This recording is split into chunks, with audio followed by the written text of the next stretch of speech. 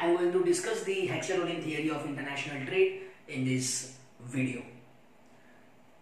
Before we understand the Heckscher-Ohlin theory of international trade, we first need to understand the idea of comparative cost advantage.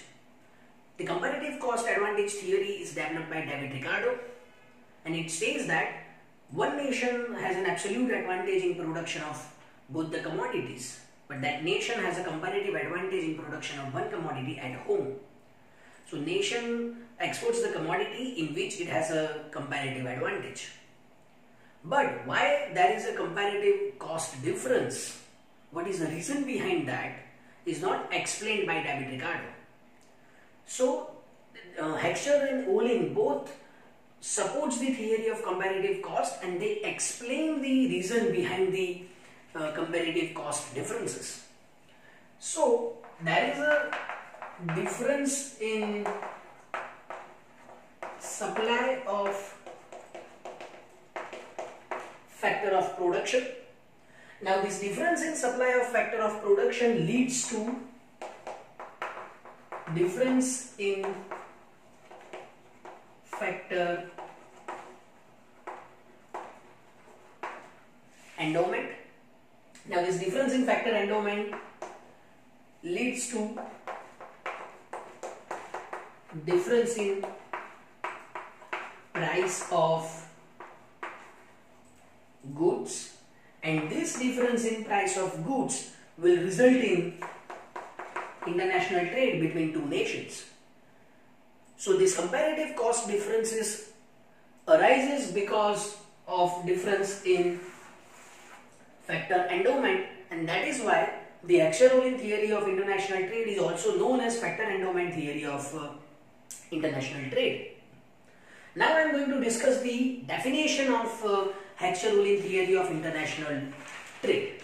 So this theory says that a nation exports goods which use relatively a greater proportion of its abundant and thus cheap factor of production, and imports goods which use relatively a greater proportion of its scarce and thus expensive factor of production.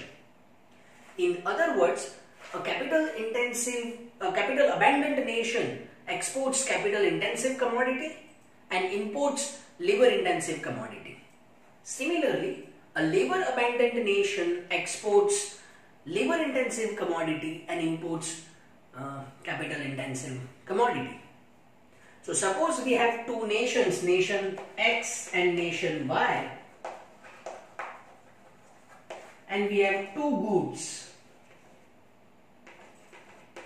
goods A and goods B. Nation X exports goods which use its relatively abundant and cheap factor of production. So if nation X is capital abundant nation and commodity A is capital intensive commodity, nation X will export commodity A to nation Y and imports commodity B from nation Y.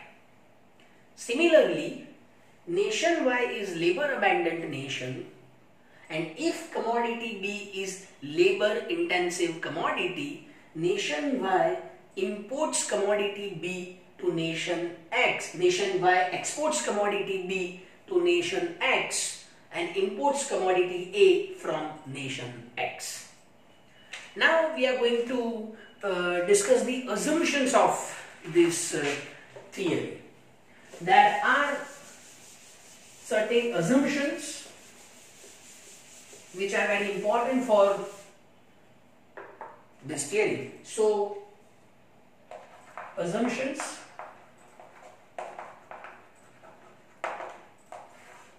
First, this theory assumes that there are two nations, two commodities and two factors of production. So that is why this theory is known as 2 cross 2 cross 2 model. Two nations, two commodities and two factors of production. This theory also assumes that there is a perfect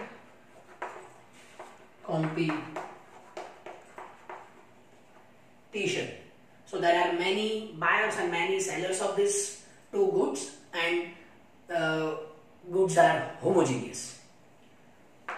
Third assumption is full employment. So there is no problem of unemployment in both the trading partners. Fourth is free trade. So there is no tariff, no quota, nothing. The trade between two nations is completely free. Sixth, mobility of factors of production. Now, two factors of production are completely mobile within the nation, but they cannot move from one nation to another. For example, one labor can move from Ahmedabad to Mumbai or Ahmedabad to Punjab, but that labor cannot move from Ahmedabad to London. So there is complete mobility within the nation, but factors of production are completely immobile between two nations. Seventh assumption is of production function. The production function of two goods are completely different. So suppose we have two goods, good A and good B, and two nations X and Y. The production function of A in both the nations is same. Similarly, the production function of B in both the nations is same, but production function of A and B are different. Again, the production function of commodity A is same in both the nations. Similarly, the production function of B is same in both the nations, but production functions of A and B are completely different. Eighth assumption,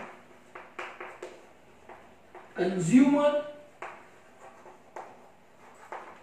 preferences are same and constant. So consumer preferences are same in both the nations. So now we know that consumer preferences can be depicted with the help of community indifference curve. So when we draw a diagram, there is a single community indifference curve for both the nations, because we assume that the consumer preferences are same and constant. And last assumption, the factors of production are homogeneous.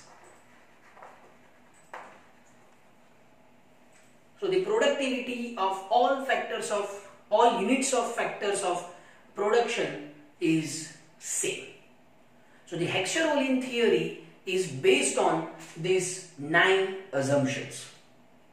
And theory says that capital abundant nation exports capital intensive commodity and imports labor intensive commodity. Similarly, labor abundant nation exports labor intensive commodity and imports capital intensive commodity.